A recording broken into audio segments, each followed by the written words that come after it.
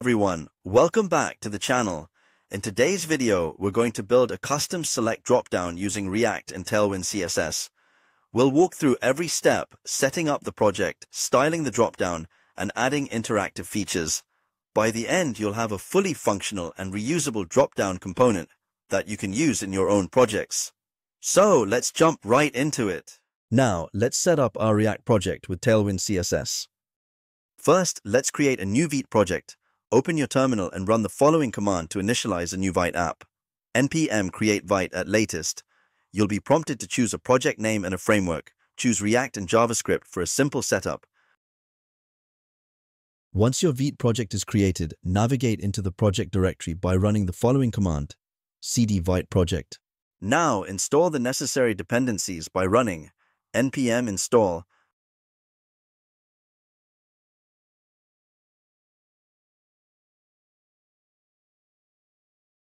To see your project in action, start the development server by running npm run dev. This will start the Vite development server and open your project in the browser.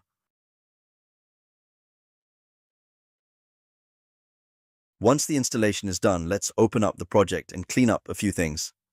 First, open the app.jsx file. You'll see some boilerplate code. Go ahead and remove everything inside the app component. We'll start fresh and build it out step by step. Next, open the index.css file and remove all the default styles. We'll add the Tailwind directives in a bit. Finally, open the app.css file and clear everything out, as we won't need it for now.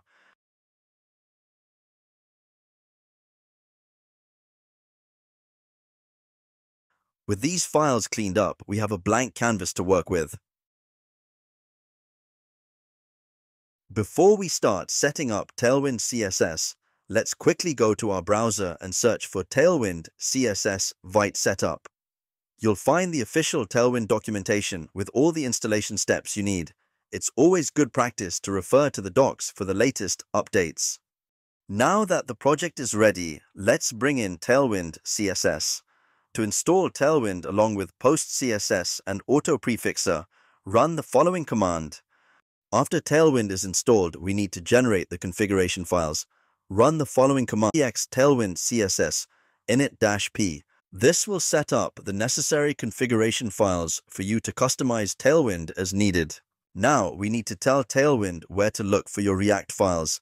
Open the tailwind.config.js file and add the following content to the content array so Tailwind can purge unused styles in production. Next, let's set up Tailwind's directives. Open the index.css file and add the following lines to include Tailwind's base, components, and utilities layers. This will inject Tailwind's default styles into your project. Alright, now let's dive into the actual tutorial and start creating our custom select dropdown. First, we'll organize our project a bit. Head over to the src folder and inside it, create a new folder named Components. This is where we'll store all our reusable components for this project. Next, inside the Components folder, let's create a new file called selectdropdown.jsx. This file will house our dropdown component, and we'll design it in a way that makes it fully reusable across different parts of the application. With our project structure ready, we're all set to start building the select dropdown component. Let's move on to writing some code. Let's start by bringing our select dropdown component into the app.jsx file and adding some styles to make it look sharp.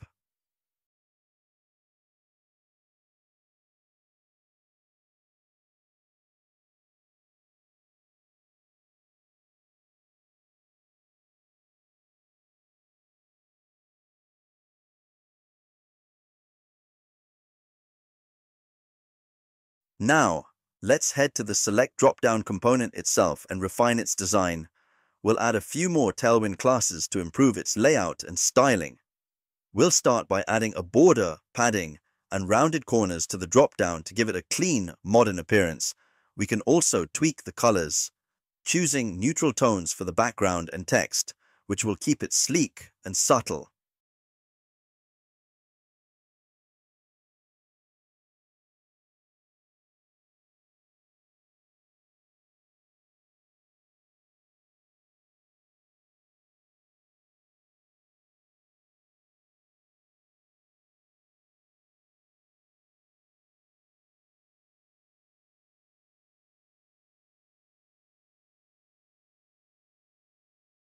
For icons in this project, we'll be using the popular React Icons library.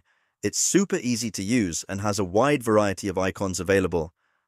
First, let's go to your browser and search for React icons. Open the first link, which will take you to the official React icons documentation. From here, you can search for the specific icon you need. In my case, I'll be using the down arrow fill icon. Once you find the icon, click on it, and you'll see an import statement. Copy that import statement and paste it into your code. Finally, to start using React icons in your project, you need to install the library. Run the following command in your terminal: npm install React icons, and that's it. Now we're ready to use icons in our select dropdown component. Let's move forward.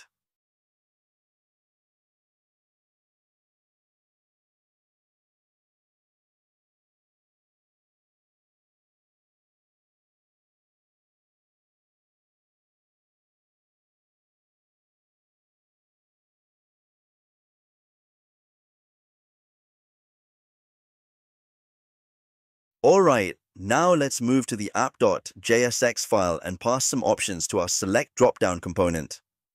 To make this component dynamic and reusable, we'll create an array of options that we want to display in the dropdown. In my case, I'm creating an array of months called months, which includes all 12 months of the year.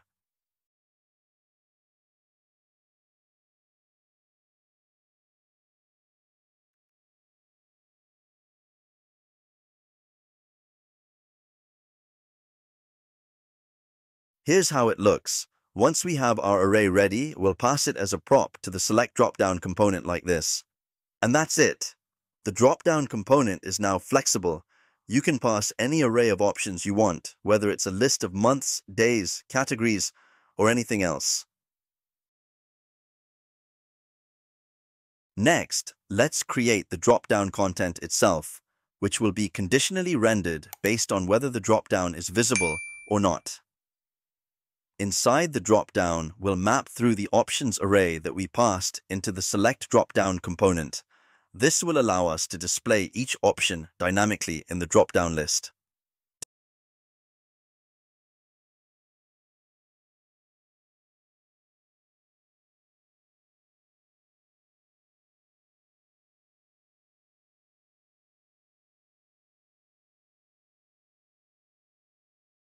To make the dropdown look great, let's use some Tailwind CSS. We'll add a background color, padding, rounded corners, and a subtle shadow effect to give it a clean and modern look. On top of that, we'll implement hover effects for each option, so when you hover over an item, it'll change color, giving it an interactive feel.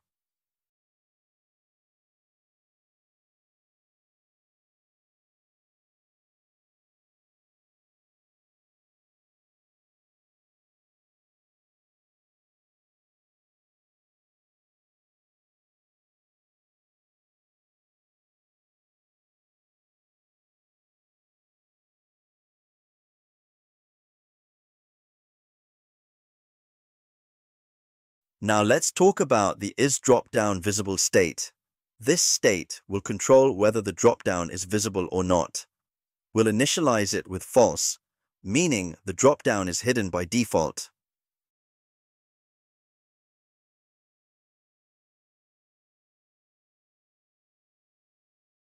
Next, let's render the dropdown content based on the visibility state. We'll use the logical and operator in JSX to conditionally render the dropdown. With the and operator, we check if isDropdown visible is true.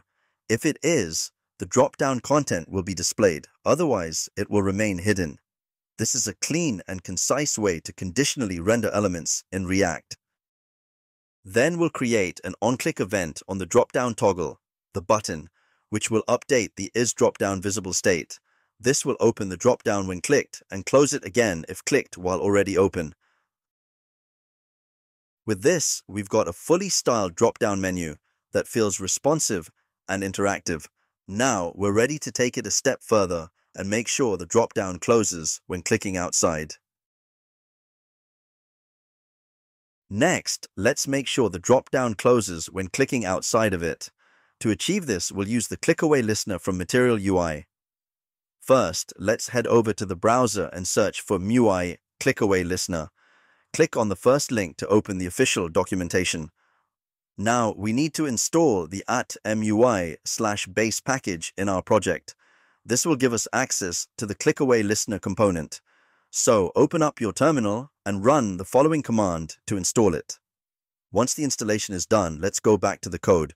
We need to import click-away listener from @MUI/base into our file. Simply copy the import from the docs and paste it into your code. Now, to use click-away listener, we'll wrap our drop-down part with it. This will allow us to detect if a click happens outside of the drop-down.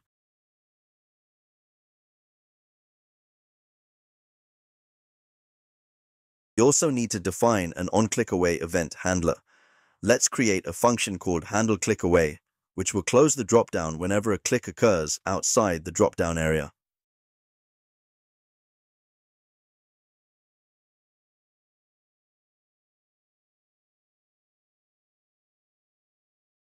And that's it.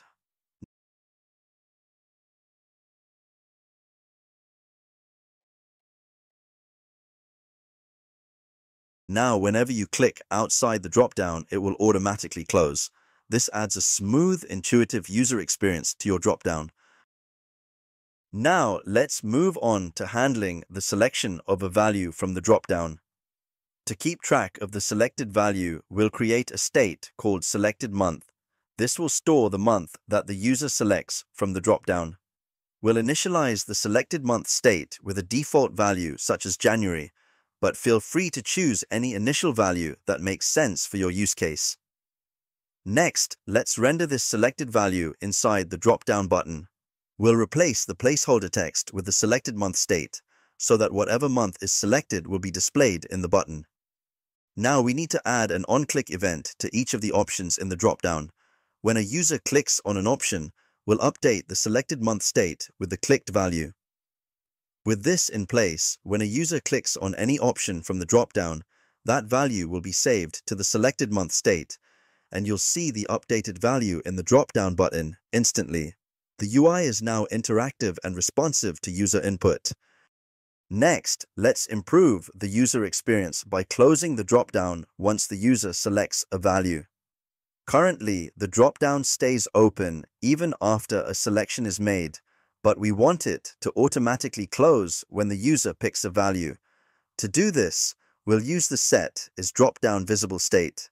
Inside the on-click event for each option in the drop-down content, after updating the selectedMonth state, we'll also set as drop-down visible false. This will close the drop-down immediately after a selection is made. This is a great way to make the drop-down more intuitive and less cluttered. Users won't need to manually click to close the drop-down. It's all handled automatically. With this simple update, we've made the drop-down even more interactive and seamless. Now, when a user selects an option, the drop-down will instantly close, making the experience feel much more fluid. Now let's add some interactivity to the drop-down icon to make it feel more dynamic and responsive. When the drop-down is open, we want the icon to rotate 180 degrees, giving users a visual cue that the menu is active, and when the drop-down is closed, we want the icon to return to its original position. We can achieve this easily with Tailwind's built-in transition and rotate classes. Inside the factory-down icon, we'll conditionally apply the rotate-180 class when the drop-down is visible.